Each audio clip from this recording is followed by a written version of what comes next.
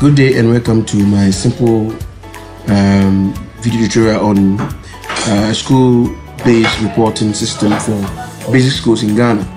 Alright, so it's a very simple school assessment report card system that uses the power of Excel and Microsoft Word.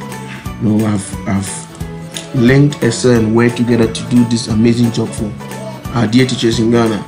So let's look at how the system works.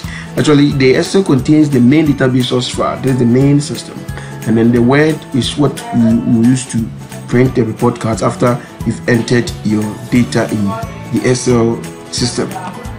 So I'm going to open the Excel system for you. So now I can open the Excel. Good. So this is the dashboard of the program.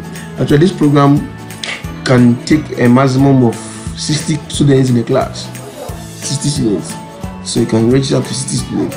When I've registered only 4 students, let me try and register the 5th one. I'll use that one as a demonstration for you to see how the system works. So I'm going to register Teria. Sorry. So Akusio Teria. Akusio Teria has been registered. So now if you come to the worksheet, his name has been added but no score. Alright, so we have to give scores to here. Let me duplicate some scores here for her. Okay, so I'll come here, I'll come to mathematics. Let me do the same. Sorry. Now there is a validation rule on this program. For example, let's see. Now, I was trying to enter 40 and the system tells me that I can't enter 40 in that particular column. Why? Because test 1 is taking up to 30 marks. So I have coded a validation rule that checks to see that you don't enter more than expected marks.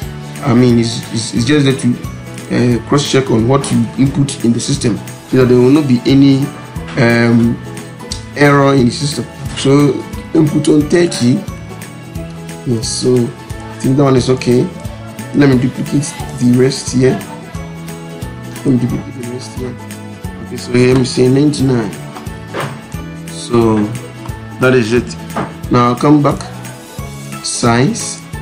So let me record for science. Let's say 50 won't go. 30, 19, 18, 29, 20. Then this one will be 98. So science. Okay, I just recorded science. So creative arts. I want to have a tie here for the 2 of them. So I come here, RME. I'm going to enter 100.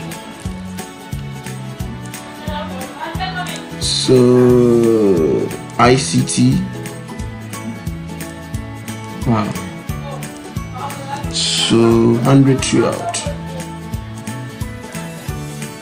So it goes to GA. I just want to get data filled quickly so that I take it to the next stage of the program. So the next phase, take that is GA. So the last one is French. I'm going to duplicate the score here for her.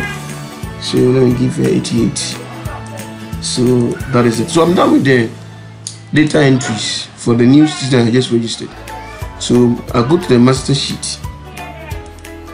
Master sheet. Good. Now on the master sheet, what you need to do is to give your remarks as a class teacher. So you give your remarks here. Looking at the person's performance, you can see that on the average, the person scored 95% average score, and position, total position in class, the person is first. So if you come here, what you're going to do is just to give a remarks, say kudos. Kudos, girl. Kudos, girl. That is attended 4 months. Some nice words for her because she's done well. Now we've done that, then let's move on here. Total attendance in class. Maybe the person attended, came to school 55 times in a term, so record it. Now you are done. You are done with the Excel database. Now what I will urge is that, as a class teacher, it's as and when you do your test, you record it down with your laptop or school machine. You go and record it, you save it, you record, you save, you record, you save. So that at the end of the term, you wouldn't have any work to do. Your podcast are already generated. You don't do anything. So because currently what we use is that they will give you this assessment sheet, then you record manually before you go and transfer it on a report card. It's a whole lot of work. So I'm trying to simplify the process and make it so easy for everybody to use. And you can see this is not any sophisticated program that is going to require any special training. So far as you have simple and basic knowledge in Excel and Word, you are good to go. So I decided to use Word and Excel to make it very simple. Alright, even though I have a complete school management system, a web-based one that takes care of transportation, school fees, feeding, dormitory, everything, even library and everything. But this one is just for those of us who love to have a very simple program for only report cards. So come here, let's close the Excel workbook. Then you make sure you save the data you've entered. Save. So that is done. Then you come to the Word. This is where you're going to generate a report card. So you open Word. You just have to open Word. Then it will prompt you that opening this one will run a SQL command. That's a structured query language. I have queried the Access database. Sorry, the Excel database. Sorry, I've queried the Excel database to actually populate the results on the Word report card. So you say yes, and it opens one report card for you. This is the third student. You can see the index number. So how do we get the report cards for all of them? How do we do it? You just need to click on mailings, then you come here, then you say, now before you even go there, let me teach you something. Here you need to enter yourself, academic year, this and that. You need to enter yourself. You need to enter academic year, term, reopen date, and then the class. Then you leave this one and this one for the Excel to populate, because as for the name, Excel will bring it, and then the ID card, and then the results. You can see everything is there. Everything is there. Everything is there. So number of row you enter, but attendance, this one, the 54, is the one you did in Excel, so you don't touch it. But the number of days you came to school, if it is 50 days, you just put 50 there. No, this one should be out of, let's say 58. Good. So that is what you will do. Then the rest is for the program to do itself. So the first person 58, but on that and the Excel we entered 50. So the second person came 55 out of 58, 54 out of 58, in that order, according to how you entered them in the Excel spreadsheet. I hope it's here. So now you just come straight here and say finish. Edit individual document. Then you have 5 students, so 1 to 5. Just 1 to 5. Then to generate their report cards for you, all of them. These are their report cards, all of them.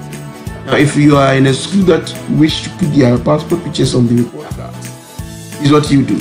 You right click on it, format auto shape, fill effects, select picture, then Kwame. So I'll select a boy. Yeah. So go to the next student, select the picture, Select the picture. This one is a girl. So you're going to put my lady here. Good. Then the next person, Japhet. You just right click on it. In fact, there's a documentation on the pictures. I mean, you don't just put any picture there. I've resized the pictures, so I'll give you the size. So if you have a photographer who is coming to take the pictures for your school, maybe your students want the photographer to come and take them, there is a documentation. You give the size to the photographer that after the person has, the pictures might be cropped to that dimension. And also, at least it is better he does it or she does it on the white background, because we're going to print it like this so that it will look nice. Alright, so over here, we're going to change the picture. I didn't even check the person, a boy or girl, a boy. So let's check it. Let's check a boy there. So you put a boy there. This is also a boy. So I'm gonna put a boy over there. Over there. Over there. And then this is a boy.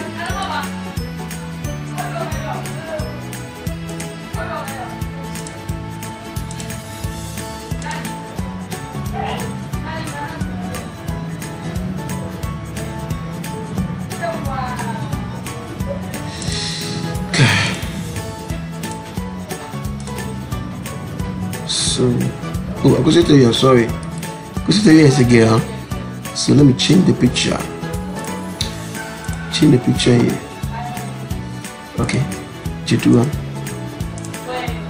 Okay.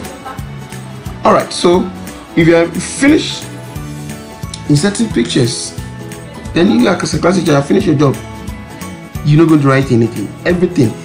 Total position in class, everything has been said. In fact, there's a broadsheet in the Excel. This is that I'm going to give you a link on the dashboard that you click on it to print you the broadsheet.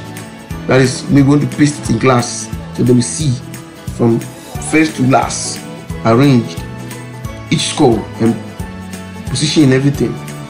So I have that one too in the Excel brush. So if you have it like this, you see that it's a new document. You can save it as a PDF and print, or you can print it straight from here. So I'm going to print straight up, and I just order print and to be printed. When you have all the podcasts generated, and it's very simple and easy to use. Nice. Thank you for watching.